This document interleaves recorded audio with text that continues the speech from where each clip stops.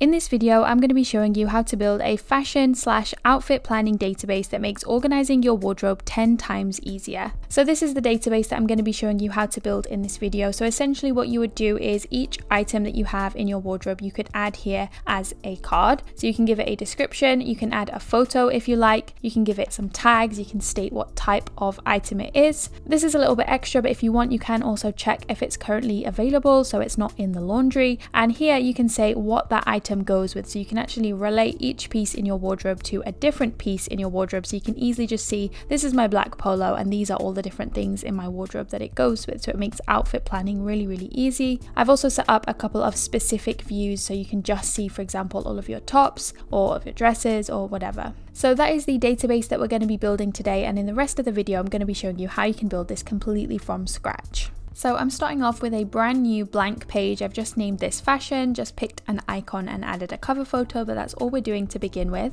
So the first thing we want to do is actually add a brand new database. So I'm just going to type in /database. And we're going to select the database inline option, and that's going to add a database onto the page. You can just call this whatever you want. I'm just going to call it fashion, and we're also just going to hide this title. So if you click on the 3 dots here, you can actually just hide the title. I think that looks a little bit cleaner. So let's start by adding in a few items into the database that we have in our wardrobe. So for example, I could put black polo, black chinos, etc. So I am going to add the color of the item as part of the name, but if you wanted to actually add a separate property like this one where you can add a tag for the color, you can do that as well. You can also do the same for the brand, but for now I'm just going to use that as part of the name, but it's completely up to you. Let's just make that a little bit smaller. And in this tags property, we're going to add some tags to each of the items. So the tag could relate to when or where you're going to wear the item. So I'm just going to click on tags and click edit property, and we're going to select add an option. So some common tags you might want is everyday for everyday wear items, work, gym,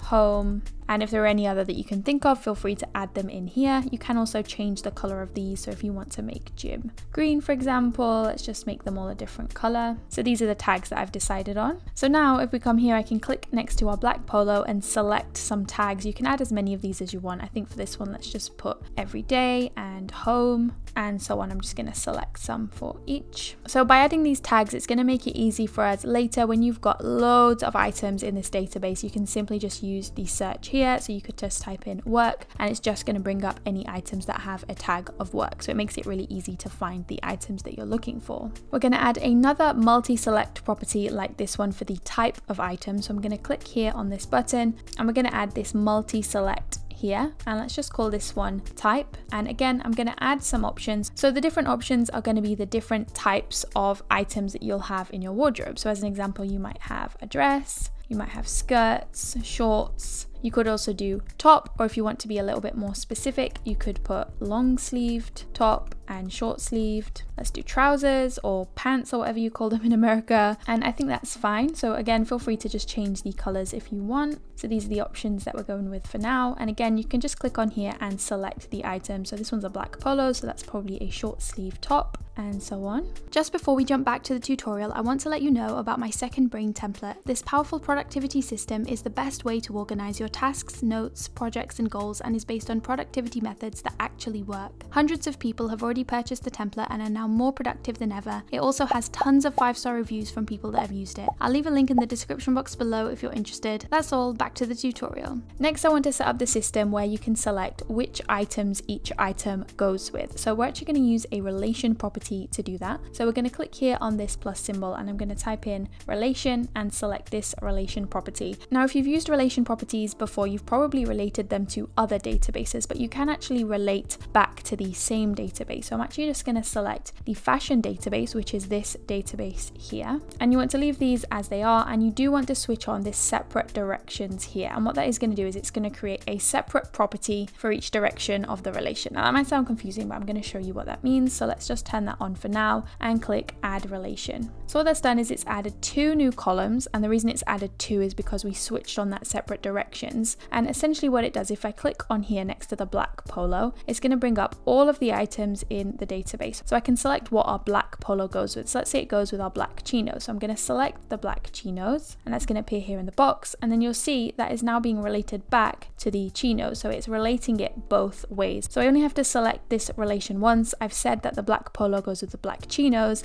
So if I look on black chinos, it's also going to tell me there that that goes with the black polo. So it's essentially just saving me a step of having to relate each one back. So I'm just going to change the name of these. So instead of a related fashion, let's just call it goes with. And on this one, let's just call it goes with to, like that. And let's just select some more items that go with other items. The next step is completely optional, but I'm going to add a checkbox for whether or not the item is available. So i.e. it's washed and it's not in the laundry, but you don't need to do that if you don't want to. It's completely up to you. So we're going to click on here to add another property, and I'm going to do a checkbox, and I'm just going to call this one available with a question mark like that, and that's all we need to do. So now we have this checkbox here, and we can check if the item is available or not. And we just need to add one more property that is going to be added onto our cards, and it's just going to be a piece of text that says goes with, so that on the cards that I showed you at the beginning, it says the words goes with, and underneath it's going to actually show the items that that item goes with. So you do need to add that onto each card for it to display. So what we're going to do is add another property here, and this one is just going to be a text property, and let's just call this one goes with text.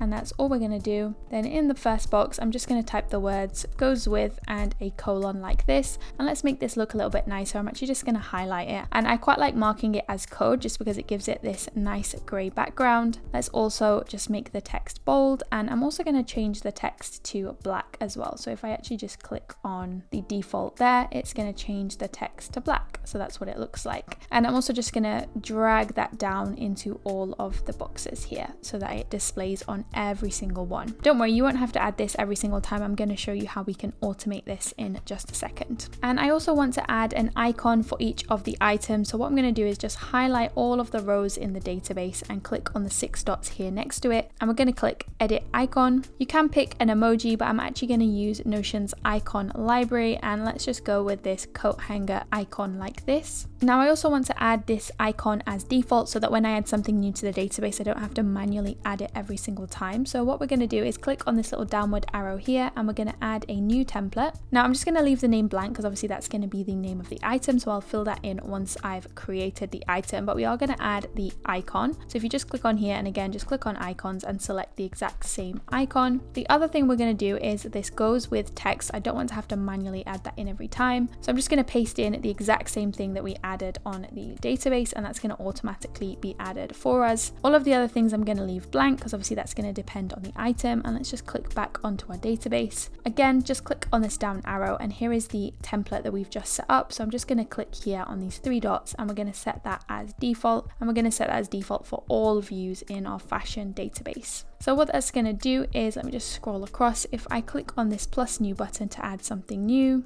I'll give it a name, and when I hit enter, it's going to add that icon for us automatically. And as you can see over here, the goes with text is also there as well. And then all of the other properties I can just manually fill out depending on the item.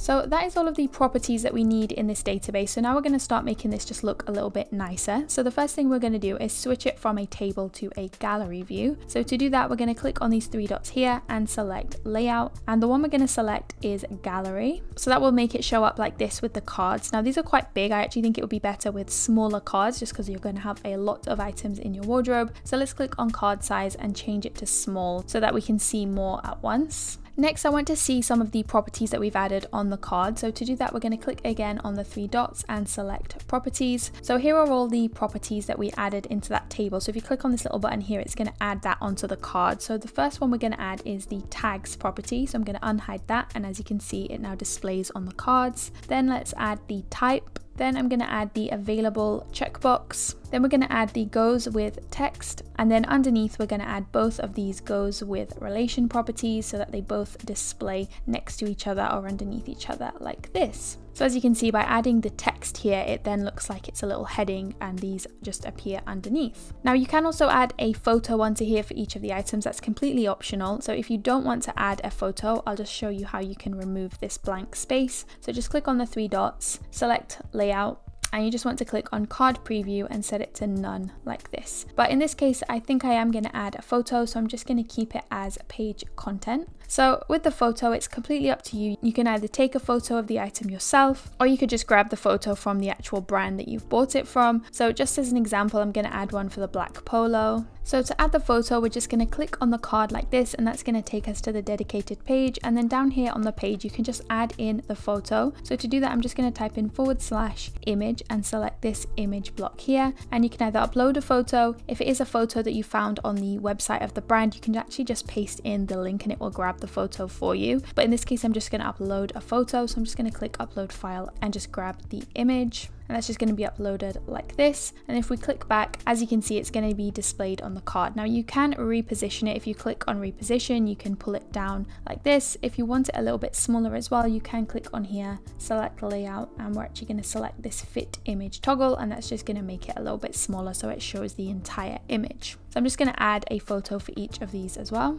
So this is what that looks like with all of the images. Now the final thing we're going to do is just add some different tabs for the different types of clothing. So I'm firstly just going to click on this one and select rename, and I'm just going to rename this all because it displays all of the clothes within our wardrobe. We're then going to add some different tabs for each of the different types. So for example, you might want a tab for just all of your tops, you might want one for all of your bottoms, and so on. So what we're going to do is click on here, and we're actually just going to duplicate this tab so it shows up exactly the same. And let's start by adding one for all of your tops. So I'm just going to name this one tops, and you can also pick a different icon if you want as well. Let's just select this t-shirt icon like this. So all we're going to do is simply just add a filter so that it only displays anything that is a top. So you're going to click on this little filter icon here, and we're going to select the type because that's where we selected what type of item it is. And I'm just going to select any that are tops. So in this case, I've just got the short sleeved and the long sleeved top, and nothing else is a top. So I'm going to filter just for these items. And as you can see, all of the other items have disappeared and we're left with just the tops. So you can do the exact same thing. I'm going to click on here and duplicate this tab. Let's go with bottoms this time, and again I'm just going to change the icon. Instead, let's go with some trousers, and I'm just going to click on the filter and change it. So instead of the short sleeve tops, we're going to click on anything that is a bottom. So we're going to go with trousers, skirts, and shorts. And I'm just going to create one more for dresses. So you can create as many of these tabs as you want. You might want to create some that are just for work or just for gym, or you might want to have just short sleeve tops or anything like that. It's completely up to you. I think for now I'm just going to keep it as these three, but feel free to add as many different tabs with different filters as you like. And that is it. That is the fashion database complete. Whenever you want to add a new item, you can either click on this little plus new button here, or you can click on the new here.